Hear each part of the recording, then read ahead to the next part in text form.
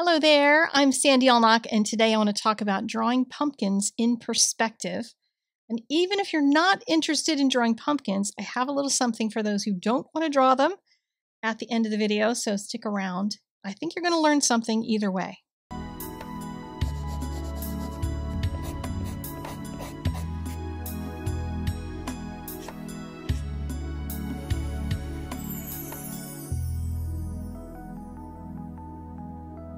I went to Trader Joe's recently and I wanted to get some pumpkins. And I wanted some real pumpkins, of course, not ceramic pumpkins or anything. And I found these cool ones. Aren't they fun? I love the colors in them, that they're just so different. Their sizes and shapes, even that big Cinderella in the back. But I want you to look at these from different angles. When I lower the camera down, the pumpkins seem to get flatter and you see less of the top of them. And when I raise the camera up, the pumpkins start to get rounder and you see more of the top end of it. And that is because of perspective. And I know that you're used to thinking of perspective and cubes and cones and that kind of thing, but it works on pumpkins too. I want to talk a little bit about the equator of a shape like a pumpkin, but I didn't want to slice one of my pretty pumpkins. So I sliced an orange instead so I could eat it later. And I've cut it in half so it has basically an equator going all the way around it, just like a pumpkin would. And that is going to be important later on, but I wanted to talk about it here. Depending on the angle you're looking at it, this might be really flat and it might be really round for the same reasons that the shape of the pumpkin changes. When you're looking at it horizontally, you're looking at a pumpkin from the side or an orange, the equator is flat and it becomes an ellipse. And then eventually, as you get an overhead view, it becomes a circle or roughly a circle. Pumpkins aren't perfect, but you get the idea. The inside changes as well as the outside shape. But we're going to start by drawing boxes in perspective because that's what most people think of when they think of perspective. They think of all these crazy lines. And I've drawn one horizon line, and I'm going to draw the front edge of a bunch of boxes. And this is an exercise I find kind of fun, is just drawing piles and piles of boxes off of one set of vanishing points. The vanishing points are the points on the horizon line on the left and right where everything lines up to when you're drawing something in perspective. This box that I'm drawing, the front end of it was all completely below the horizon line. So this has the view of looking at it from either a taller building than this one is or from a drone up in the sky. But if the horizon line moves to somewhere in the middle of the object, the building or whatever, then you don't see any of the top. You do see a little bit of the top on that first one that I drew, but this one, you see none of the top. All you see is a V shape at the top and a V shape at the bottom. That's it. You just see two sides. So depending on where you are in the horizon, if you're looking at it from low down or looking at it from high up, the shape changes. Now, if you have your face pressed against the street, I don't recommend doing that. But if your eyeballs are like right at horizon level, you're at the bottom looking up at a building, then you're going to see in the distance a building where you just have a point on the top, but the ground, it's all going to look flat because of everything pointing to those points out in the distance. The other two have a V shape for that bottom of them, but that one at the horizon line doesn't. Now, if you have something that's way, way below the horizon line, you're looking at it from high up, you're definitely up in an airplane or helicopter looking at that building, the top of the building is going to show more. Remember when I panned up and over the pumpkins? This is the same idea. As you start to move higher and higher above an object, you could keep going down this page and drawing more and more boxes to see how much more of the top shows up when you start drawing the box itself. So now that we have 4 boxes in place, I'm just going to do this with 4. We're going to put pumpkins in the boxes because that's the easiest way to kind of think about them when we're looking at perspective.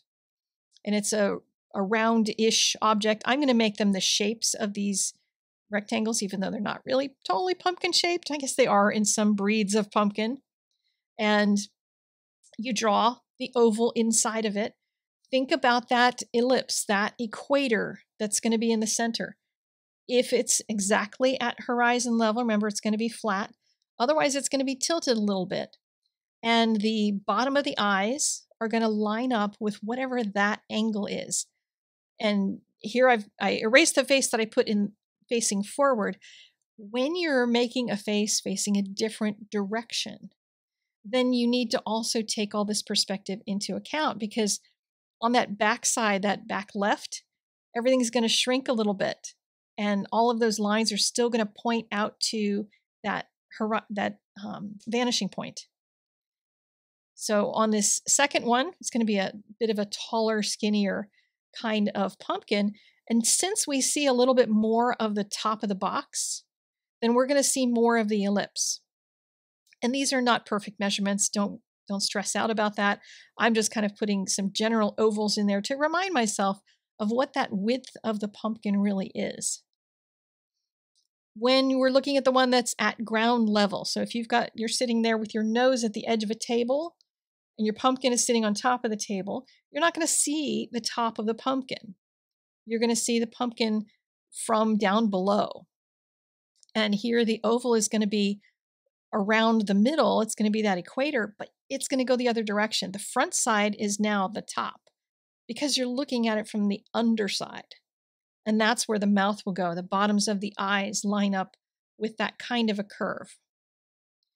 And now let's look at this one down in the front. Here's where you can really put that stem in.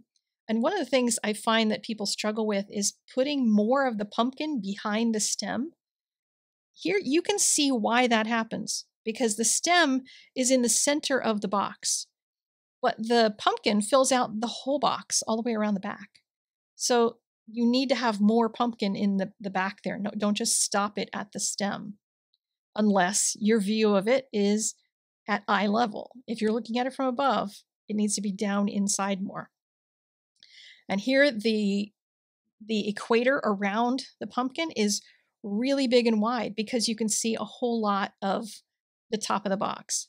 This is the moment I realized I was using a water-soluble pencil. Yes, they make water-soluble graphite, so I did decide I would use a little water on this. Now, the meat of a pumpkin, which is the thick rind, that is also in perspective. Now, there are times, and depending on how thick the pumpkin is and exactly how you're looking at it, where you may see both the right side of the right eye and the left side of the left eye. And if you're tilted up just slightly, you might see a little of the bottom. So depending on what angle exactly you're at, the amount of rind will differ based on different kinds of angles of pumpkin. But we're going to talk about a couple different ones, and I'll show you how that plays out. But I also want to say something about coloring in the eyes. If your pumpkin is lit, I have seen so many people do what's supposed to be a pumpkin on a porch, and they darken the eyes instead of making them white. They should be white or light because the candle is inside.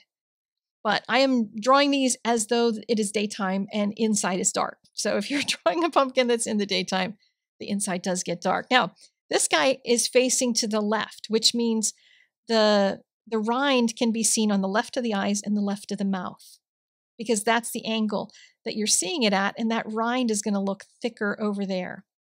For the one on the right that I'm drawing, you're looking down at him from above.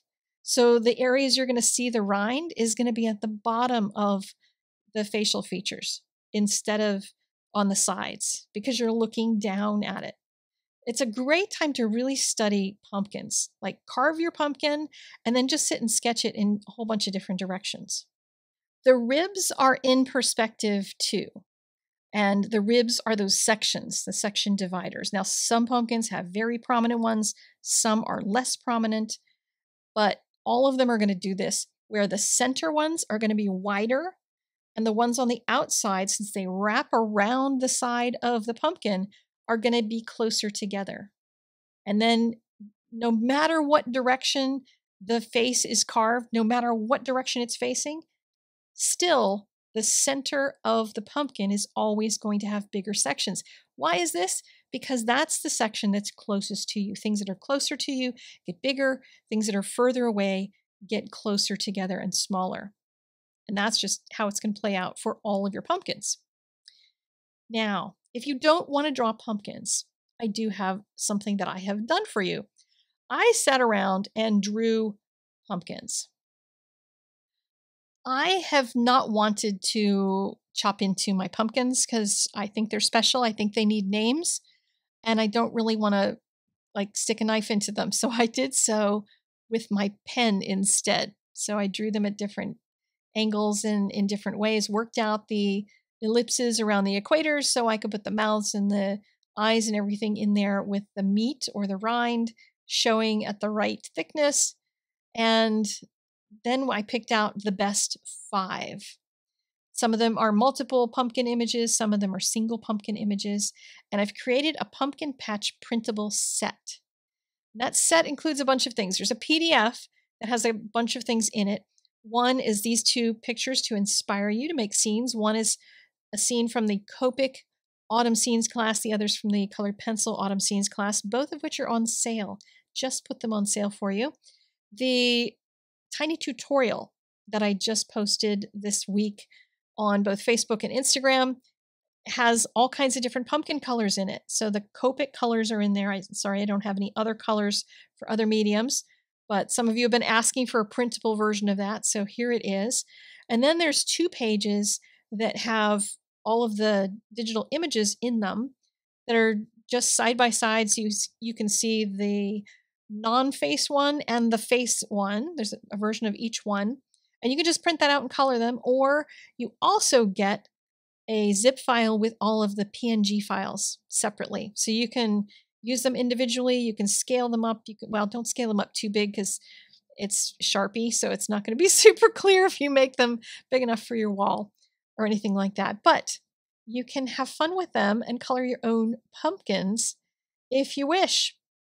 But I strongly recommend you try drawing some pumpkins the way I did in this video. Draw some boxes, put some pumpkins in it, or get some real pumpkins and just look carefully at them and start to observe what their shapes are and how they look and draw them from what you see in real life. All right, that's it for me. I will see you on Friday with a little bit more on perspective, so stay tuned.